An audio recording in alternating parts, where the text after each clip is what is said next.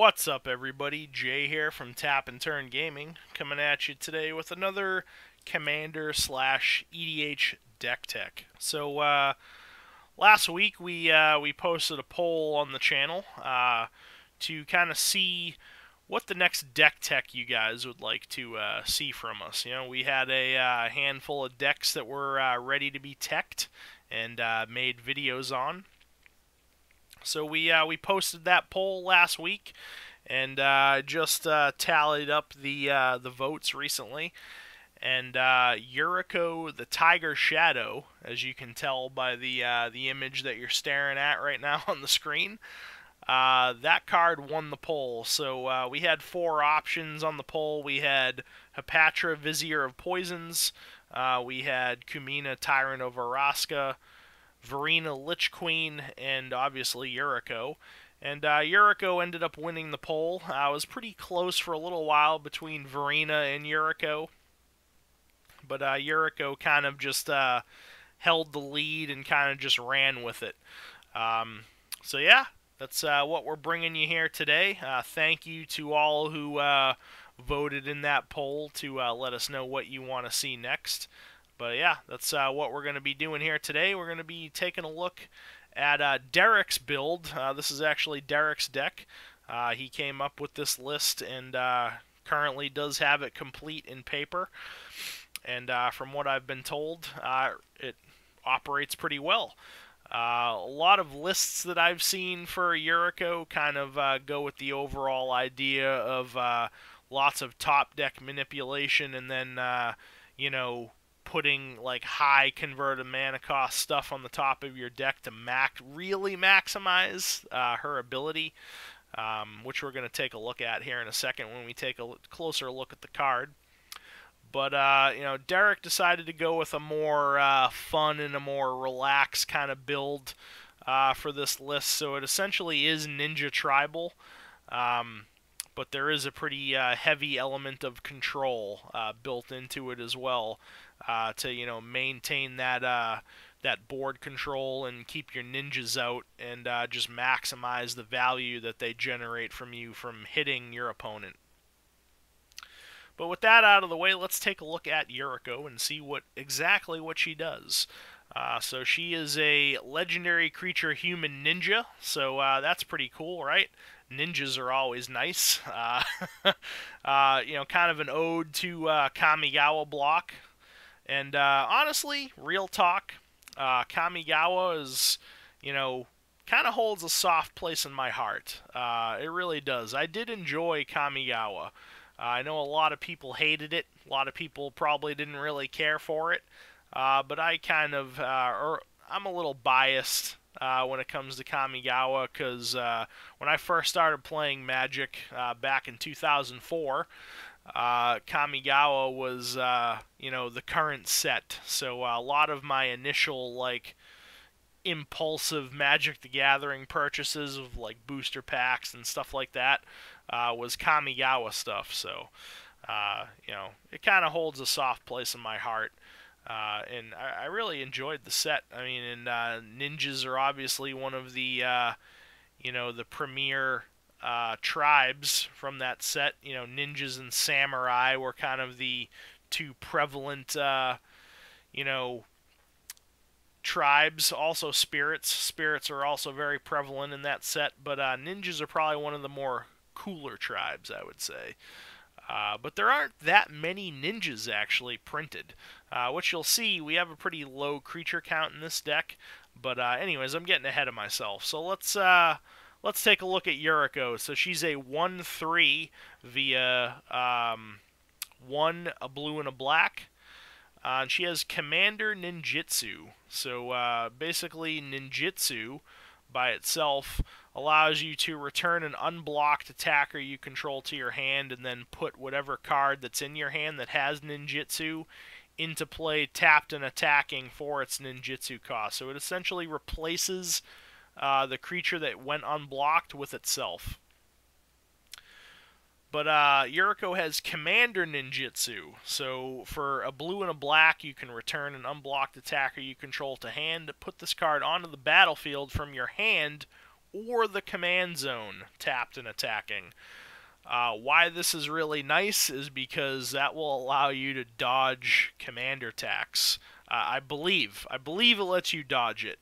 I don't think that you need to pay commander tax if you're commander ninjutsuing this in, because you're technically not casting it, you're just putting it into play, tapped and attacking, either from your hand or the command zone. So I'm almost positive that it dodges commander tax, because who likes paying commander tax?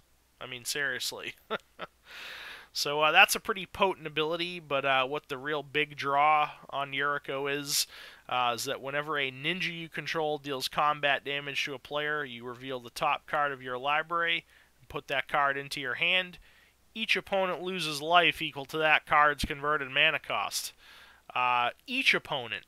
So if you're playing a big multiplayer game, if you reveal a 6-cost card off the top of your library with that ability, each of your opponents is going to lose 6 life. So pretty powerful effect, I would say. Although the overall mana curve of this deck is relatively low, so you're not going to get huge swingy life drain triggers or anything like that, but it does also put that card into your hand. So more importantly, it's going to generate you some pretty savage card advantage, especially if you're hitting with multiple ninjas in a single turn. So, that's more or less Yuriko in a nutshell, and everything that she does. So let's jump on into the rest of the deck. Again, this is Ninja Tribal, so basically all of the creatures in the deck are going to be ninjas. There are a few that are not ninjas, but for all intents and purposes, they might as well be. So let's start it off here. First up is Metallic Mimic, a 2/1 for 2. It's an artifact creature shapeshifter. So right off the bat, technically not a ninja, but when it enters the battlefield, we choose a creature type. So it is the chosen type in addition to its other type, so obviously we're going to pick ninja, so this will be an artifact creature ninja shapeshifter. But why we really like it is each other creature you control of the chosen type enters the battlefield with an additional +1/+1 counter on it. So it makes all of our ninjas come into play a little bit bigger and hit a little bit harder. Next we have Skull Snatcher, a 2/1 for 2 via 1 and a black. And this can ninjutsu for 1 black. But when Skull Snatcher hits a player, you can exile up to 2 cards from that player's graveyard. So, being able to get a little graveyard hate in there is definitely not a bad thing, especially if you're playing against somebody that's liking to play with their graveyard. Next we have Adaptive Automaton, again, not a ninja, but it might as well be.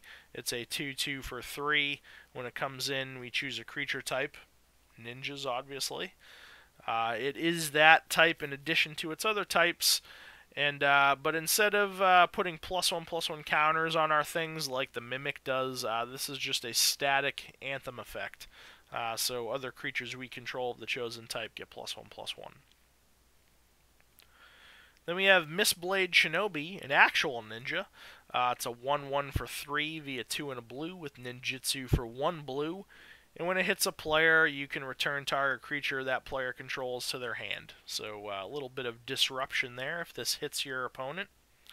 Then we have Walker of Secret Ways, a 1/2 for 3 with ninjutsu for 1 and a blue. And whenever this deals combat damage to a player, you can look at that player's hand. Not a terribly potent ability, but being able to peek at your opponent's hand to kind of get a grasp of what they're up to in the next, coming turns is definitely nothing to scoff at. But then we can also pay 1 and a blue to return target ninja you control to its owner's hand. We can play this only during our turn, but that's okay because all the ninjutsu is going to occur on our turn when we're attacking. So we can use this to, bounce a ninja to our hand to ninjutsu it in again later if we want to. Then we have Clever Impersonator, not a ninja. It's a clone, but we can have it come in as a copy of a ninja, so it's kind of a ninja, right? But when this enters the battlefield, you can have it come in as a copy of any non-land permanent on the battlefield. So a very much more powerful clone. Your traditional clone would just, clone any creature on the board. This will become a copy of any non-land permanent. So that's artifacts, enchantments, planeswalkers, creatures, whatever you want it to be, as long as it's not a land. Then we have Ninja of the Deep Hours, a 2/2 for 4 via 3 and a blue. It can ninjutsu for 1 and a blue. And when it hits a player, you draw a card. Pretty simple. Then we have Phyrexian Metamorph, another clone. It costs 3 and a Phyrexian blue, so we can pay that with either 1 blue mana or 2 life. And then we can have it enter the battlefield as a copy of any artifact or creature on the battlefield, except it's an artifact in addition to its other types. Then we have Sakashima's Student, another clone that actually is a ninja. It is a human ninja, and it costs 2 and 2 blue. It can ninjutsu in for 1 and a blue. And we can have it enter the battlefield as a copy of any creature, except it's a ninja in addition to its other types. So it retains its ninja-ness. Next we have Higir, the Still Wind, which is probably one of the more potent ninjas in the deck, next to Yuriko herself. Higir is a 3/4 for 5 via 3 and 2 blue. He can ninjutsu for 2 and 2 blue. And then when he hits a player, you can tutor up a ninja card, reveal it, and put it in your hand. And then if you do, shuffle your library. And then you can also pay 2 generic. Target ninja is unblockable this turn. So very, very important card for the deck, at least in the creature base. Getting this out basically guarantees that you're going to hit with whatever ninjas you attack with if you've got that mana to sink into that ability. And then you can also start just ripping ninjas out of your deck and putting them into your hand with that tutor effect. So very nice. Then we have Okiba Gang Shinobi, a 3/2 for 5 via 3 and 2 black, with ninjutsu for 3 and 1 black. And then when it hits a player, that player discards 2 cards, so a little bit of hand hate there. Then we have Throat Slitter, a 2/2 for 5 with ninjutsu for 2 and a black. When it hits a player, we can destroy target non-black creature that player controls, so some creature destruction there when it hits. Then we have Ink Eyes, Servant of Oni, a 5/4 for 6 via 4 and 2 black. Can ninjutsu for 3 and 2 black. And when it hits a player, we can put target creature card from that player's graveyard into play under our control. So we can start stealing our opponent's creatures out of their graveyard and using them against them. Also, this can regenerate for 1 and a black, so it makes it so that it's pretty difficult to remove, so that's always nice as well. And then lastly, for our creatures, we have Silent Blade Oni, a 6/5 for 7 via 3, 2 blue and 2 black. It's a demon ninja, pretty pretty interesting combination of creature types there. It can ninjutsu for 4, a blue and a black, and then when it hits a player, we can look at that player's hand and we can cast a non-land card in it without paying that card's mana cost. So we start hitting with this, we can start using our opponent's cards in hand against them. So we have something that can rip stuff out of their graveyard and use it against them, and then we have this that can rip stuff out of their hand and use it against them. So pretty nice stuff. So that wraps up our creature base. Pretty low creature count. There's only 14 creatures in total in this deck, which may seem a little low, but with the amount of emphasis of control in this deck, which you'll see a little bit later on in like the instants and sorceries package, you'll see there's a pretty heavy emphasis on control. So I feel like with that amount of control, we can get away with a little bit of a lower creature count. But next up, we're going to take a look at the artifacts that we run in the deck.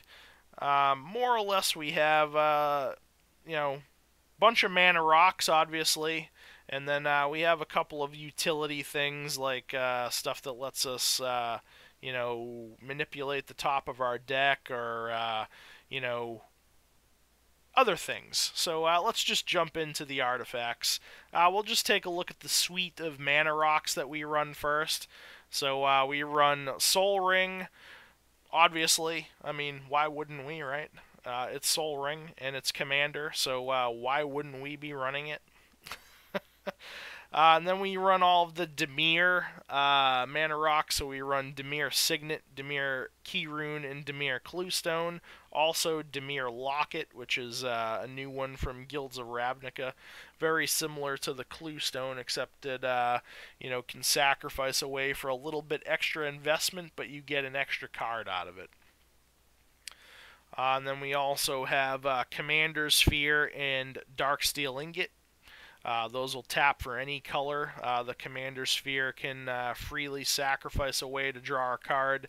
And then the Darksteel Ingot is indestructible. So, our opponent, if they really want to remove our Darksteel Ingot, the only thing that they can do is exile it somehow. So those are our mana rocks. As far as the rest of our artifacts, we run an Aether Vial. This basically lets us kind of, re-put ninjas back onto the board from our hand by tapping this. So at the beginning of our upkeep, we can put a charge counter on this. Then we can tap it to put a creature card with converted mana cost equal to the number of charge counters on it from our hand onto the battlefield.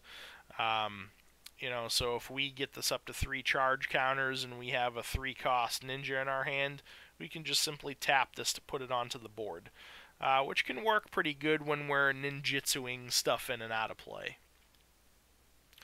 Then we have a Sensei's Divining Top, top tier, top deck manipulation right here. So it costs 1, we can pay 1 to look at the top 3 cards of our library and then put them back in any order. So obviously very good thing to have with Yuriko, so that we can make sure that we get the highest converted mana cost card among the 3 cards that we see on the top of our deck so that we can maximize Yuriko's ability. But then we can also tap this to draw a card and then put Sensei's Divining Top on top of its owner's library. So if you really want to have one of the cards that you see amongst the 3 that you peek at, you can grab it by tapping this. It does kind of set you back a turn because this goes on top of your library, but this is a like a $20-something card for a reason. It's very good. And then lastly, we have Bident of Thassa and Vanquisher's Banner. So the Bident of Thassa costs 4 via 2 and 2 blue. Whenever a creature we control hits a player, we can draw a card. So a little bit of card draw there is pretty nice. And then we can pay 1 to blue and tap this to make it so that creatures our opponents control attack this turn if able. So if somebody's sitting on some sort of creature that's not doing anything other than just sitting there, granting them some sort of, nice effect, you can use this to force them to have to attack with that and hopefully kill it in combat so it can't just sit there and do good things for them. And then Vanquisher's Banner, another very nice card to have in any tribal deck. Costs 5. When it comes in, we choose a creature type. Obviously going to be ninjas here. Gives all of our ninjas +1/+1, so a nice little anthem effect. And whenever we cast a creature spell of the chosen type, or if we cast any of our ninjas, in this instance, we draw a card. So not only does it give us a nice anthem effect, it gives us some extra card draw as well. So that is the artifact package. Next up, we're going to take a look at our spells, the instants and sorceries. But first, we're going to take a look at the sorceries. And I'm going to try to group these together and kind of certain aspects of what they do. So a lot of our sorceries are either things that will allow us to manipulate the top of our deck / draw cards. We also have some things in here that will grant creatures the ability to not be blocked. So obviously we want that. We want our ninjas to hit so we can trigger that ability on our commander. And then we have some removal as well. So let's take a look at the stuff that we have that allows us to go unblocked. So we have Artful Dodge, Distortion Strike, and Tigum Strike. So more or less these all will make something unblockable. So Artful Dodge, 1 blue, target creature is unblockable this turn, and it has flashback for 1 blue, so we get 2 uses out of it. And then Distortion Strike, 1 blue, gives a creature a +1/+0 and can't be blocked, and it has Rebound, so we get 2 uses out of that as well. And then Tigum Strike is basically just a more expensive Distortion Strike, except the creature gets +2/+0 and can't be blocked, also with Rebound. So those are the 3 spells that we have in the sorceries that let us go unblocked. Next we'll look at the stuff that we have that allows us to kind of manipulate the top of our deck and or draw cards. So we have Ponder, Preordain, Serum Visions, Discovery Dispersal, and Notion Rain. So more or less all of these kind of let us manipulate the top of our deck or draw cards. So, Ponder, we can look at our top 3, put them back in any order, and then we may shuffle our library, and then we can draw a card. Preordain lets us scry 2 and then draw a card.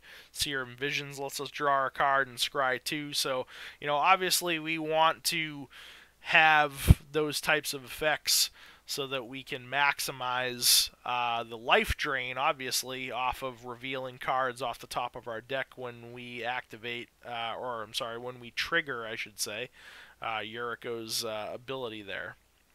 I'm not going to go over, each one of these cards individually, what they do. They kind of more or less all serve the same purpose. So, the images will be up here on the screen so you can see what they do, but, I'm going to try to keep them grouped together, for the purpose that they serve. And then as far as our removal, we have a Never to Return and a Ruinous Path. Some just nice spot removal for us. And then we also do have a Connive Concoct, which is another split card from Return to... not Return to Ravnica. Guilds of Ravnica. I'm sorry, the Return to Ravnica, as a lot of people like to call it. Anyways, getting back to the card, Connive, we can use that side to gain control of a target creature with power 2 or less.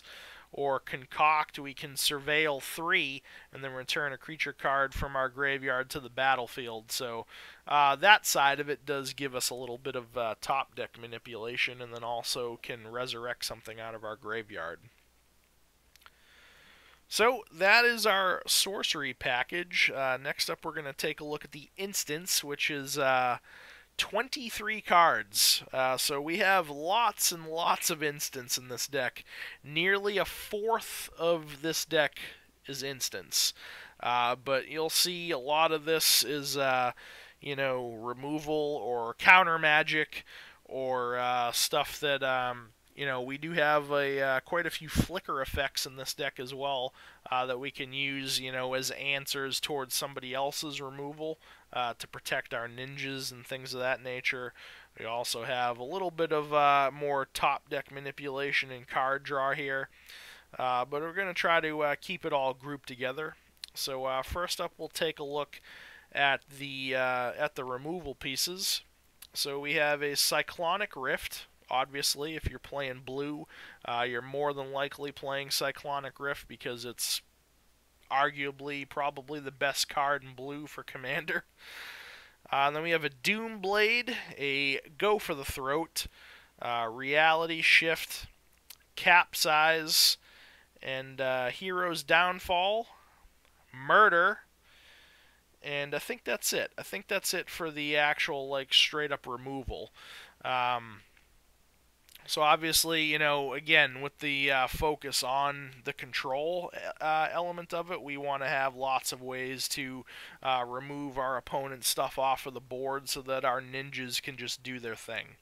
Next, we'll take a look at our counter magic. So ideally, we want to be using this more often than our actual removal. We want to have the counter magic to be able to just say nope to what our opponent's doing, so it doesn't even touch the board to begin with.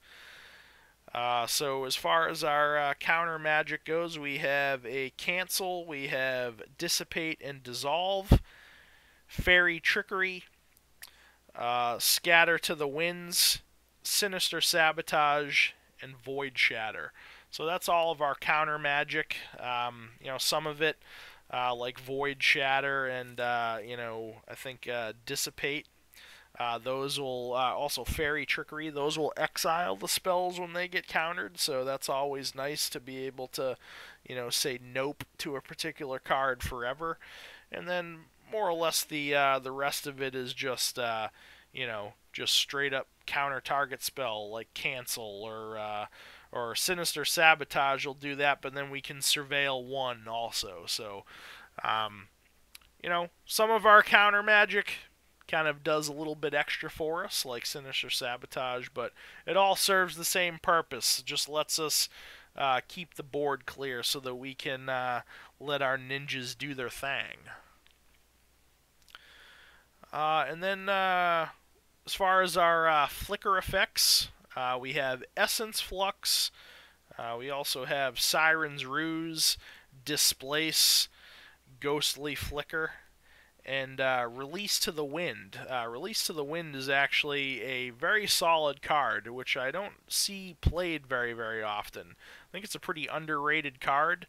It basically is kind of like a delayed flicker. So for 2 and a blue, you can exile a non-land permanent, and for as long as that card remains exiled, its owner may cast it without paying its mana cost.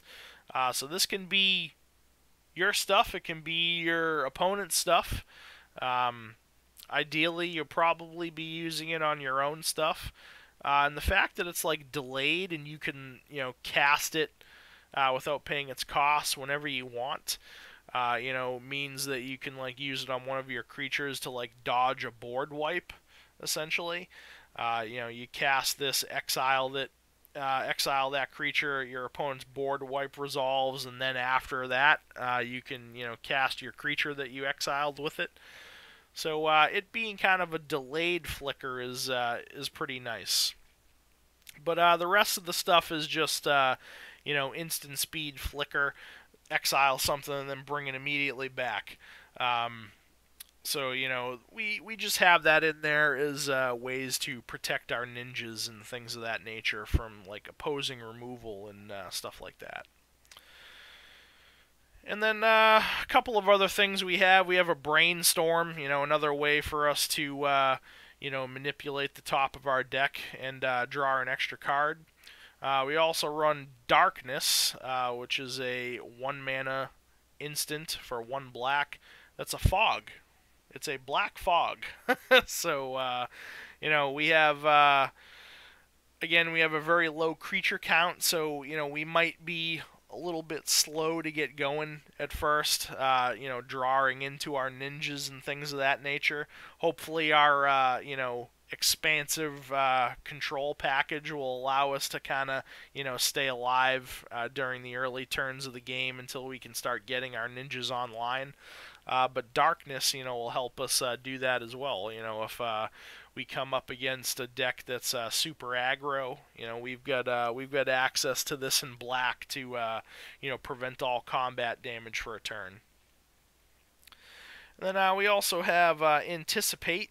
Another way for us to kind of manipulate the top of our deck. Or with this, we get to look at our top 3, take one of those cards, and then put the rest on the bottom.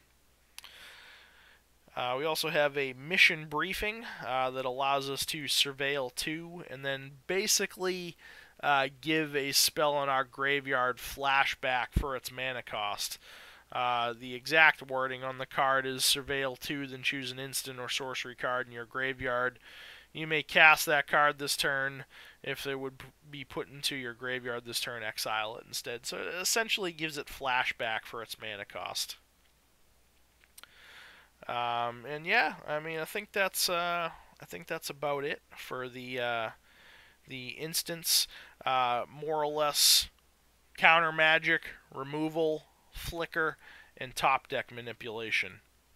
More or less what we have there in our instance package. Next up, we're going to take a look at the 2 enchantments that we run in this deck. Just the 2. We run a Writ of Passage, which is a 1-mana blue aura. Whenever enchanted creature attacks, if its power is 2 or less, it's unblockable this turn. But most of the time, we're probably going to be using the forecast ability on this. So for 1 and a blue, we can reveal it from our hand, and target creature with power 2 or less is unblockable this turn. You can only forecast during your upkeep and only once each turn. So, you do have a limited window of when you be able to use this. But, most of the time you're going to be wanting to forecast it instead of actually attaching it to a creature. That way, it stays in your hand, and you can guarantee something with power 2 or less to go unblocked, so you can start, doing your ninjutsu thing, or, just triggering Yuriko's ability. And then we have Kindred Discovery is our second enchantment. It costs 5 via 3 and 2 blue. As it enters the battlefield, we choose a creature type, obviously going to be ninjas here, and then whenever a creature we control of the chosen type enters the battlefield or attacks, draw a card. So just some more card draw for us. Alright, and lastly, we're going to take a look at the mana base for the deck. With it being just a 2-color deck, Dimir, not an overall complicated mana base, pretty simple. But we're going to take a look first at the cards that produce both of our colors. So we have a Command Tower, obviously. We have a Dimir Aqueduct, Dimir Guildgate. Then we have a Sunken Hollow, Tainted Isle, Watery Grave, and Unclaimed Territory might as well kind of be in this suite of cards. Lets us choose a creature type when it comes in. We can tap it for a colorless mana, but we can also tap it to add 1 mana of any color to our mana pool, and then we can spend this mana only to cast a creature spell of the chosen type. So if we use it to cast one of our ninjas, it will tap for both of our colors. But otherwise, it just taps for colorless. And then as far as the rest of the lands in the deck, we kind of have some nice utility stuff. We have Ash Barrens, which has basic land cycling for 1, so we can pay 1, discard it, and search our land for a basic land card, reveal it, and put it into our hand. So if we need to fetch out one of our particular colors in our deck, we can use that. Evolving Wilds and Terramorphic Expanse, kind of the poor man's fetch lands. Then we have Mirror Pool, which comes into play tapped. Taps for a colorless. Then we can pay 2 generic and a colorless and tap it and sacrifice it to copy target instant or sorcery spell we control. We can choose new targets for the copy, so we can double up maybe on something that gives a creature unblockable, or double up on a removal spell. And then we can also pay 4 generic and a colorless and tap it and sacrifice it, put a token onto the battlefield that's a copy of target creature you control. So, we can do that to make a copy of one of our ninjas to get some more Yuriko triggers. Then we have Path of Ancestry, comes into play tapped. Taps for any color of mana in our commander's color identity, and when that mana is spent to cast a creature spell that shares a creature type with your commander, we get the Scry 1. So pretty nice right there. Rogue's Passage, another way for us to be able to guarantee a ninja hitting our opponent so we can get those Yuriko triggers. And that's about it for our utility stuff. And then basically the rest of the deck is 13 islands and 12 swamps. So overall, pretty, you know, pretty easy to compile mana base. I mean, probably the most expensive card in the mana base is probably going to be Watery Grave, but the rest of it is not too expensive stuff. Usually, like the mana base of commander decks is probably what's going to hit your wall at the hardest. But with this particular deck, it's nothing too complicated. Pretty easy to put together, I'd say. So that wraps up this deck tech for Yuriko the Tiger's Shadow, Derek's List, essentially Ninja Tribal, with a pretty heavy emphasis on control. But we want to have that. We want to have that control element so that we can have our ninjas sit on the board and just continue to just smash our opponent in the face and get those triggers off of Yuriko. So yeah, looks like a pretty fun deck to play. I haven't had the the luxury of playing against it yet, as it's Derek's deck, but I'm sure I will at some point and see how it operates. But let us know what you guys think down in the comment section down below. Let us know what you think of Derek's Yuriko the Tiger's Shadow Tribal Ninja deck tech. If you did enjoy this video, don't forget to hit that thumbs up button. It really does help us out a lot. Obviously, leave us some comments again of what you thought of this deck tech. And if you're not already subscribed to our channel, Tap and Turn Gaming, go on and crush that subscribe button. We really would appreciate that. Recently, we did clear 2,000 subscribers on the channel, so I'd like to take a second and thank everybody for that. Derek and I really do appreciate it. I know a lot of, we especially appreciate you that those of you that stuck around during our extra long hiatus. But thank you all for getting us to where we are now, and thank you for watching our videos and leaving the comments and the feedback and stuff like that. We really do like reading your comments and everything. We basically read them all. So leave us some comments and feedback and stuff like that. We really like to engage with you guys in the comments and everything. But also look for some more polls on the channel. We're probably going to keep up with the polls to see what decks you guys want to see next. So for the next poll, we might put the other 3 that were in this previous poll back in and then add a new one. So yeah, we want to know what you guys want to see for deck tech. So we're going to keep that whole community post thing going with the polls for you to vote to see what you want to see. But yeah, that wraps up everything here. So again, this has been Jay with Tap and Turn Gaming, and this has been Derek's List for Yuriko the Tiger's Shadow. Hope you all enjoyed watching this video. Do all of the YouTube stuff, like, comment, subscribe, all of that, and we will catch you later in the next one. Thanks a lot for watching.